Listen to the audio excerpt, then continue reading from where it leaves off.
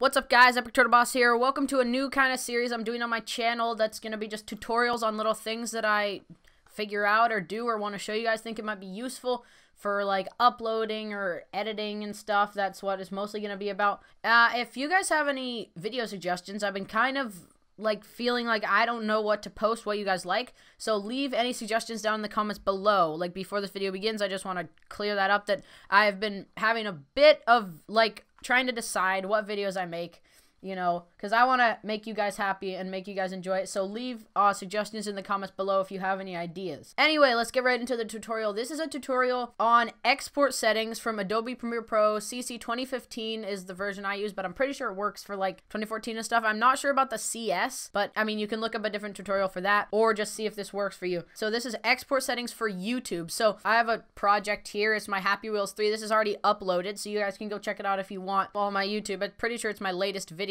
second to this one, but yes, it is. And you guys, this is like what it looks when I'm editing it. I just have all the clips like edited together and some titles and stuff, but I'm going to export it. So to export, you go to File, then go down to Export and Media. You need to make sure you have this panel selected, none of these, because if you see, it'll go down to Media's grayed out. So you have to have your sequence panel selected and go to Export Media, and then it pops up this little screen right here. And right here I have a saved preset, my YouTube preset high bitrate, so I'll get to that in a second. But so this is just so I have all my settings set up so I can show you guys. So these are all the settings that I use for YouTube and like how I export, and you guys can like look at my video. It's like, I'm not trying to promote my channel, or I am, like, go ahead, check out my videos. I mean, but I'm just trying to say, like, you guys can go look at them and see that the quality is decent. It's not the best in the world, I'm sure, but, like, it's good quality, it's clear, and I like it, and it's very watchable, at least for me. Let's get it right into the stuff. So, here we go. Effects. I did not mess with this at all. I just didn't check any of these. This doesn't really matter. The most things are video and audio. I don't think, yeah, multiplexer isn't really, but video and audio. So video, the width 1920 by 1080, and I don't do the match source thing. That's not, so don't click that. That just makes it to the source that you imported, like that the clips are from. So that would be my recording. Frame rate 59.94 is what I use because I record in 60 FPS usually, like when I'm recording vlogs and stuff. But I don't know if it matters as much, but just do this. And field order, progressive, aspect, square pixels, 1.0. TV standard is NTSC. This is for like Asia and Europe. If you can see it, like it goes to custom, I know, but this USA and Japan use NTSC, Europe and Asia use PAL. So that's just that. Profile high, levels 4.2. This is the coding parameters, bitrate and maximum frame size. Then the profile's high, so it just like it's better quality. So it's some algorithm and stuff. I don't really know what this stuff means, but render at maximum depth is good because it makes better video quality, increases how long the encoding takes, but I don't care because I want to make better quality videos for you guys. Next up is bitrate settings. VBR2 passes the bitrate encoding. It goes over it 2 times, I'm pretty sure is what it does. So it makes like better quality of it. But just select this one. It's the best. It makes the best quality.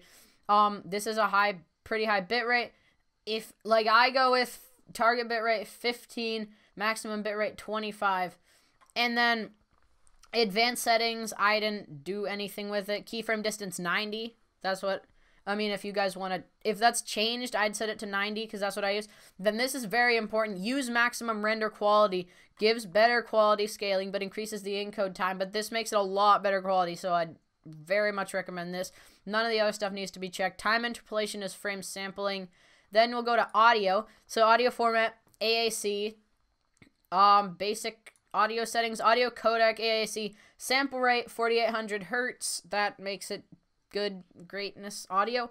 Also having a good mic helps with the audio, so if your audio is bad, don't blame me. I use a Blue Snowball Ice version to get my sick audio awesomeness. Channels would be stereo. Audio quality high, of course, you want the best quality. Bit rates, I use 192. I'm pretty sure you could go lower and higher if like depending on what kind of computer, but I'm not going to confuse you guys. Just do 192 if you're unsure. If you're like a computer pro, you probably won't need to watch this video, but just do what you want. But if you're not sure, definitely use 192. It's what I use and it's good. Advanced settings, precedence is bitrate, and then And all this stuff is the same on video, so I already showed you guys that. Multiplexer, MP4, and stream compatibility standard. I didn't really mess with this. This is just how it was. But I'd change it to there if it wasn't. I don't know. This I didn't mess with at all. And because it's just for captions, that doesn't have anything to do with the video, I think. And publish, I didn't mess with anything at all either. So the main things are video and audio that you need to copy my export settings. Then once you're done setting up all this, you want to save your preset, because if you want to use this you want to use this stuff again. So you want to save your preset, go up here. It says save. Come on, man. So this is save preset. Oh, I can't save the current preset. Okay, but if you want to like go here, go to a custom, and like I'll mess up the settings. Don't do this, but you just go like if this was that, this was this. I'm just doing this so it makes a new profile. This was that. Then I press here. So once you're done doing the settings I showed you before for my YouTube preset, you press save preset, make a name. Perfect. Then you press OK. I'm not going to do it because I don't want this preset to be saved, but you'll press OK. Then your preset's saved. When you click the drop-down menu on preset, then it'll be right here. Here's my 2 YouTube presets. I use a high bitrate one. Then once you're done, it just says like your output name. Export video, export audio, of course, has to be checked, definitely, or it won't export your video or export your audio, or neither, which would very much suck. So then you're going to go down here and press export. That's what I do. And it means that you can't use Premiere while it's exporting. If you go to Q, it opens the media encoder, but I've had troubles with that. I'm sure you guys could get to work. It would be a different video that you want to watch on that, but I just do export because I've had problems with Q. You press the export, then it pops up this little square and it says encoding Happy Wheels 3. That's the title of my project. Pass 1 of 2 because I did a 2 pass, as you saw in the audio, I'm pretty sure it was. Yeah, L2 Passerino. And then I'm going to cancel, but you'll just wait for this blue thing to go all the way out here, and then this will just disappear. And then you look in your destination, wherever you put the destination. Wait, yeah, output, music, Epic Turtle Boss, desktop, YouTube stuff. That's my folder for where I want to put it. So you'll just find it where you set to put it. That's all. So you guys will be good on getting your stuff from Premiere onto YouTube, because Premiere is my definitely recommended editing thing. I hope you guys liked this video. If you did, make sure to smash the like button and tell me in the comments below if this helped you. And that's pretty much all for this video. And I do hope this helped you, because I had a lot of trouble figuring it out. The other tutorials I saw were like, this is how I figured it out from other tutorials, but they were a little confusing, so I just wanted to make it clear. I hope you guys, this helps you a lot, and I will see you guys next time. Like if you enjoyed it, please subscribe. Bye.